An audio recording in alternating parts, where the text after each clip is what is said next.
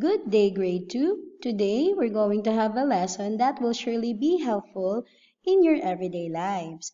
And the title of our lesson for today is Comparing Money. And now, let's talk about and recall our Philippine coins and bills. Now, my dear grade 2, we have here our 1 centavo coin, 5 centavos, 25 centavos, 1 peso, 5 pesos, 10 pesos. And now for our bills, we have 20 pesos, 50 pesos, 100 pesos, 200 pesos, 500 pesos, and 1,000 pesos. Now, we can compare money using the symbols more than, less than, and equals or as many as.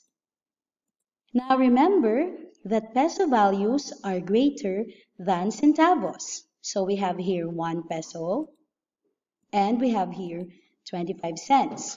Now we know that 1 peso coin is greater than 25 cents.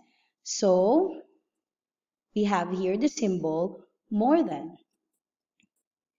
We also need to know the total amount of each set of money that we have.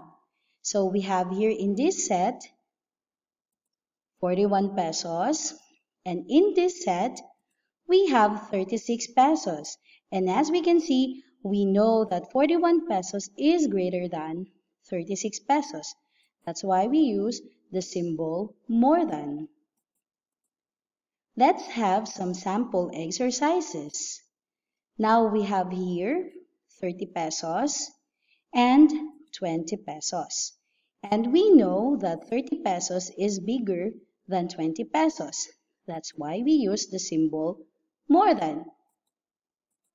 Now we have here 55 pesos and 60 pesos. And we know that 55 pesos is smaller than 60 pesos. That's why we use the symbol less than.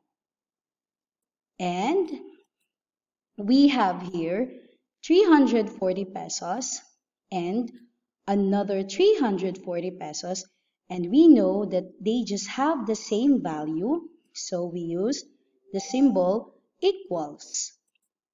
Now remember, we can compare money using the symbols more than, less than, equals, or as many as. And peso values are greater than centavos. And we also need to know the total amount of each set of money that we have. Great job, grade 2. Now you already know how to compare money.